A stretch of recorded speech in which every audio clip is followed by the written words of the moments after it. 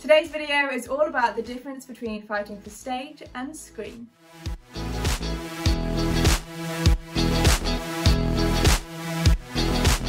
What's up, Warriors? Welcome to the channel. Make sure you support us by liking, sharing and hitting that subscribe button. So today's video is all about looking at the difference between stage and screen combat. So let's go. Stage and screen fighting use a technique called stage combat, which creates the illusion of physical contact without causing any harm. With screen combat, you also look at working with stunt techniques. If you want to know more about stage combat, then check out this video. And if you want to know where stage combat came from, then check out this one. So now let's look at the real difference between the two. First, fighting for stage.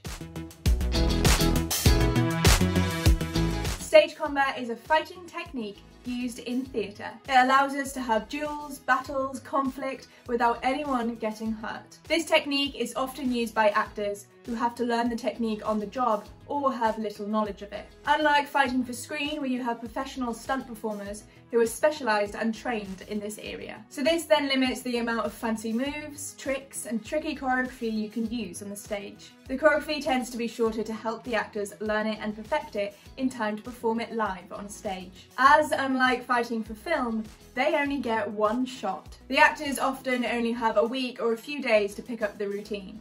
So something easy, efficient and effective is the way forward here. The 3 E's. Fights in theatre tend to be between two people, a duel, like in Shakespeare's play As You Like It.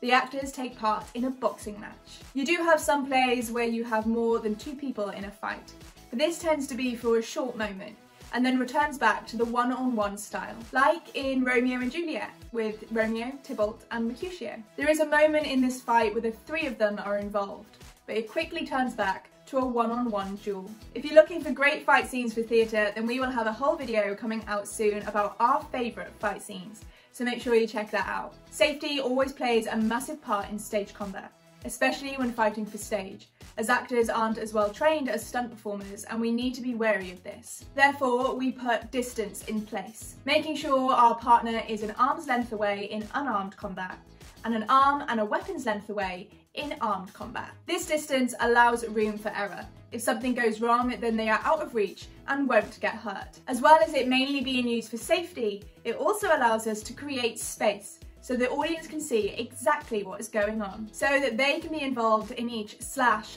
thrust and stab. Having this open space allows them to be involved and see each move. In theatre, you can be heavily restricted by the space or completely free to it, depending on what type of set you're working with. Plays that are focused on big battles and fight scenes often have simpler sets, so that the fight has room to play and it's safe to do so. Other plays that are less focused on fight scenes tend to have more on set, so you will have to work your fight around these objects or perhaps even include them in your fight scene. But often in theatre you do have the room to play with and you can create that safe distance, which isn't always possible in fighting for film. If you have had any training in stage combat or watched any of our videos, you will hear the term nap used quite a lot. A nap is a sound we create to make the sound of physical contact without actually harming anyone. This technique is uniquely used in stage combat, as in fighting for film, they use editing to create the sound of physical contact. In film, they don't have to make the sound themselves,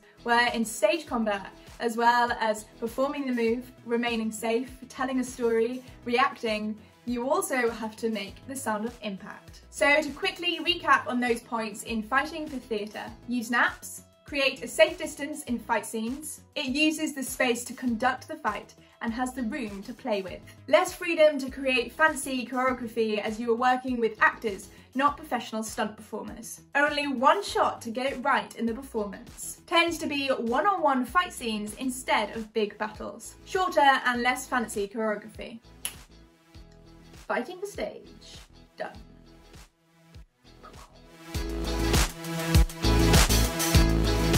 And next, we will look at fighting for screen. So first, the most obvious thing when fighting for film is that we have professional stunt performers to work with who are specialised in this area. They are trained in everything from fire stunts to car stunts to horse tricks to high falls These superhumans can do anything. So when making your fight scene, you can make it as epic as you want, with as many tricks and flips as you please. The scenes can be as big as they want to be, from major battle scenes to the hero fighting off hundreds of people, to gross group fights.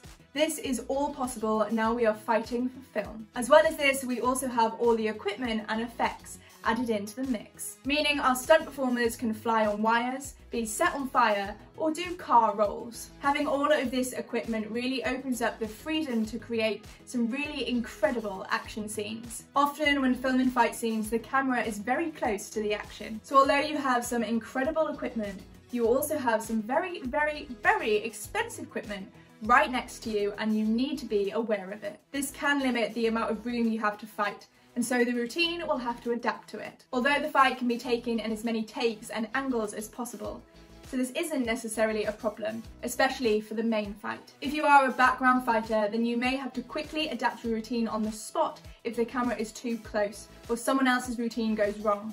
And that is why they are highly trained professionals. The fight will be broken up a lot to film, especially if there is a load of stunts involved. This is in order to film different sections of the fight, get close-ups, different angles, or in order to sell the move. Selling the move for film often means you have to close the distance gap, so it looks like the move has worked and you have caught the other person. Being in distance can be very dangerous and must be rehearsed and practiced, even if you are a trained professional. If you're a fan of action films or TV series, then you will know that these fight scenes tend to go on a little longer than they would in perhaps real life. From 20-minute gunfights to 10 knockout punches, but you can still get up. Sometimes our favourites aren't realistic, but who doesn't love a great fight scene? If you've been part of a major battle scene or a background fighter, then you will know this next trick. Your background fighters will consist of stunt performers or highly trained professionals known in the fight industry. So now I'm going to ask you to go and watch your favourite battle scene and watch the stunties in the background. You will find them repeating the same few moves, normally about 4 to 6 moves, that they can turn on the spot and make slightly different. They will create this short piece minutes before the cameras start rolling and have to maintain it throughout each take. I'm sorry if I have ruined your favourite battle scenes, but now you know a cool trick. So let's just recap those points. Working with stunt performers who are highly trained in this area can create epic battles and fight scenes with high-tech equipment and effects. Background fighters tend to have short routines which are repeated. Bigger, longer, sometimes unrealistic fight scenes, often more than 2 people fighting, so big battle scenes and group fights. Broken up fight scenes due to filming and adding stunts, often in-distance fighting to sell the moves to camera. Cameras on set tend to create less room to fight, especially for the background fighters. Ta-da! We're done! And that's it! As you can see, similar techniques are used in both, but they each have their own styles and focuses. Each have their own pros and cons, but when done well, both are exciting and gripping to watch. So, what is your favourite fight scene? Let us know in the comments. So that's it, Warriors, that's this week's video. Thank you for watching. Make sure you check out what else we do here at Combat Live, and remember to hit that like and subscribe button. And I'll see you again soon, Warriors.